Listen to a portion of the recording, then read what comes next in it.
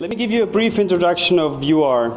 Basically what we're doing is we're supporting AR and VR scenarios with a so-called template system, and mainly we're focusing on product visualization, but meanwhile we're also touching other fields like industrial applications and so on.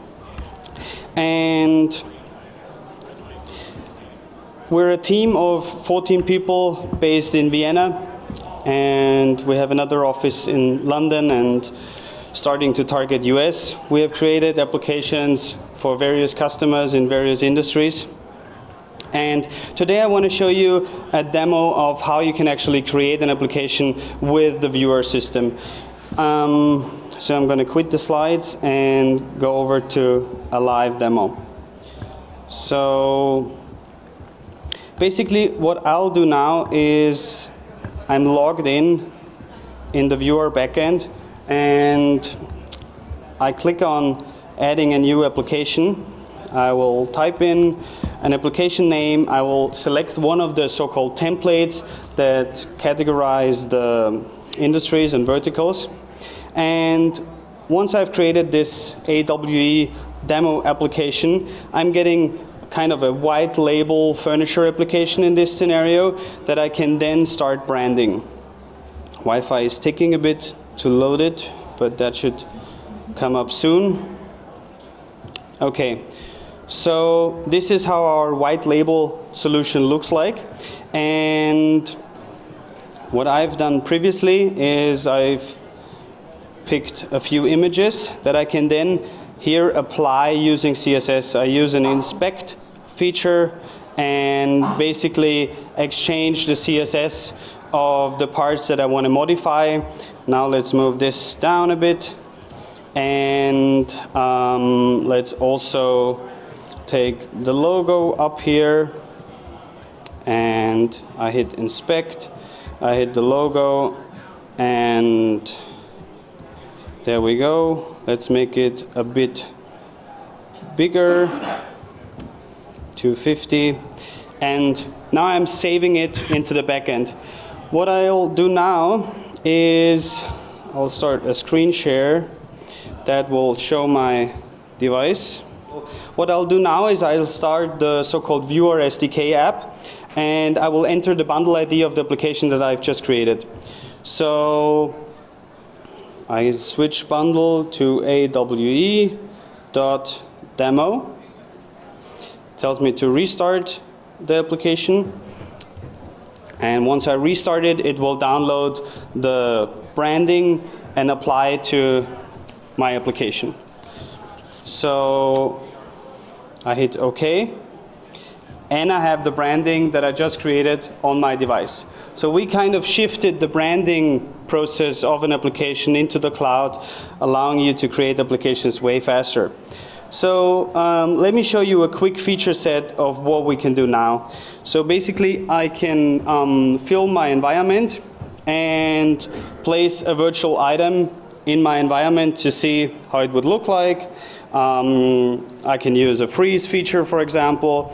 I can also use a marker mode that will let me place an item on a marker and walk around an item. This is using Vuforia tracking, by the way.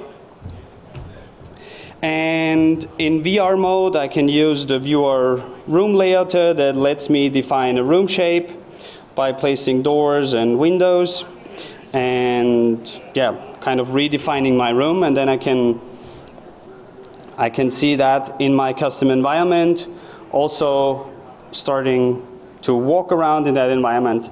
This is basically the standard feature set that we have if it's just regarding styling an application with CSS. Now it's going to get more technical, because I want to show you the APIs that we actually created and that we also offer. So there are two ways of using the ViewAR system. Either you just modify templates that we already have, or you create your own template. If you want to create your own template, I will show you a quick demo of our so-called scripting layer that lets you access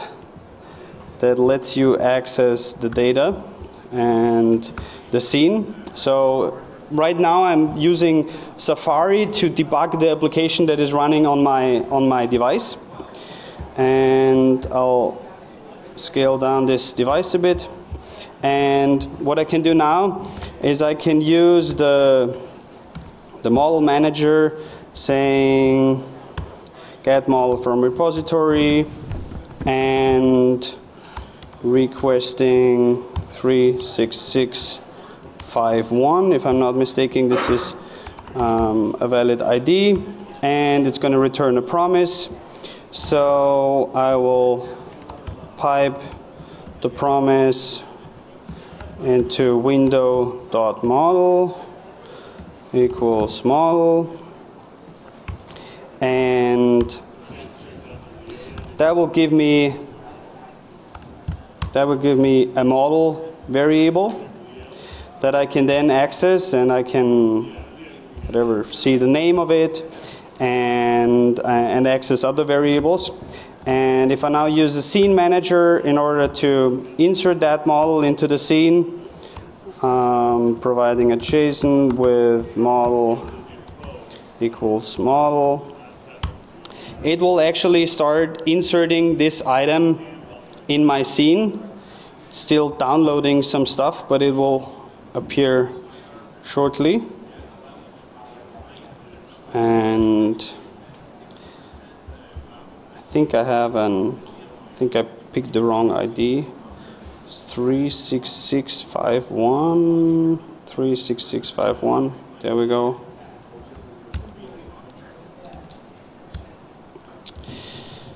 So now this worked, and now I have this item in my application. And for example, I can access the instance by using the scene manager and accessing the selection. And well, I need to select it, of course. And now I have it selected, and this selection will bring me to an instance that I can then modify. I now want to show you an even more complex scenario. Or actually, we'll upload a model into our system. So basically what I have to do here is I'll create a model in the database, just inserting a name, selecting a model bundle that basically contains an FBX and an ambient occlusion map. I'll upload this to the backend, and taking a few seconds. And then I will show you how to define materials in our system and how to access this model within our applications. So now it's uploaded, and I started our so-called material editor. Okay, so now here I have the chair that I've uploaded. I can select the surface that I actually want to colorize, and so I can either pick a material from the material list, or I can drag a material onto a surface, defining an option. So what I'm doing now is I'm defining that fabric can be either gray or green, and I'm dragging the wood onto the wood, and so on, saving this into the database.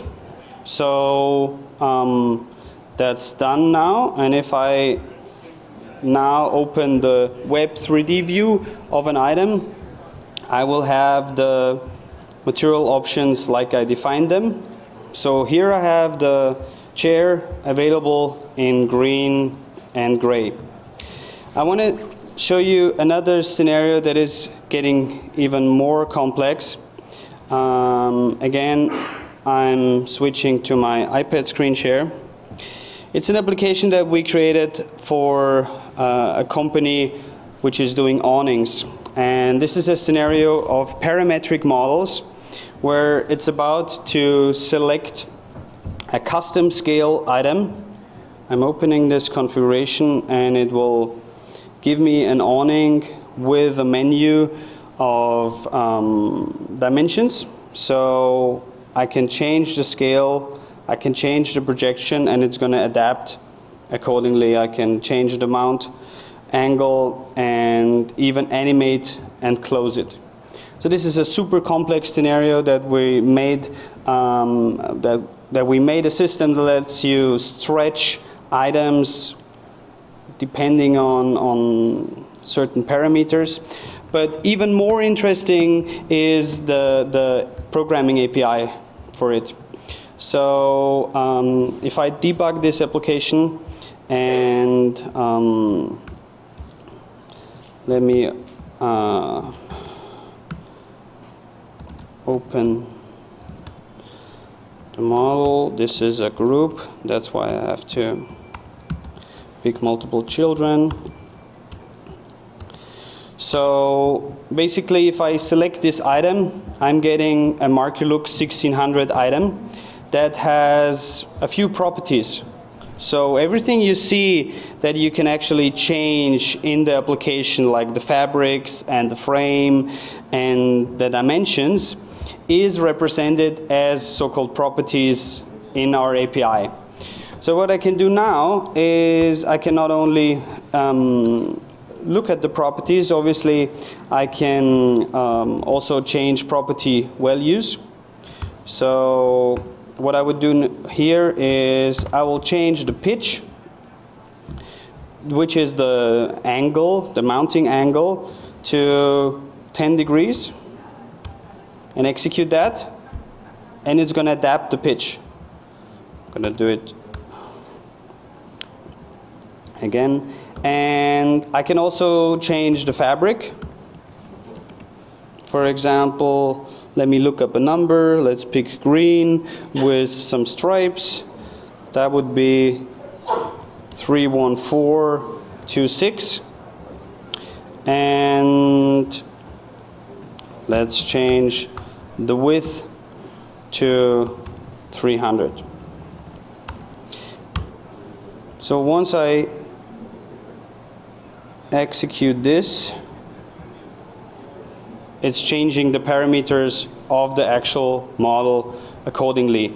So what we kind of created is an abstraction of product configuration with material options, with parameters that is accessible from the JavaScript side. And we're offering this as a developer tool in order to ease the process of creating applications. Thanks for listening. Pass by at our booth.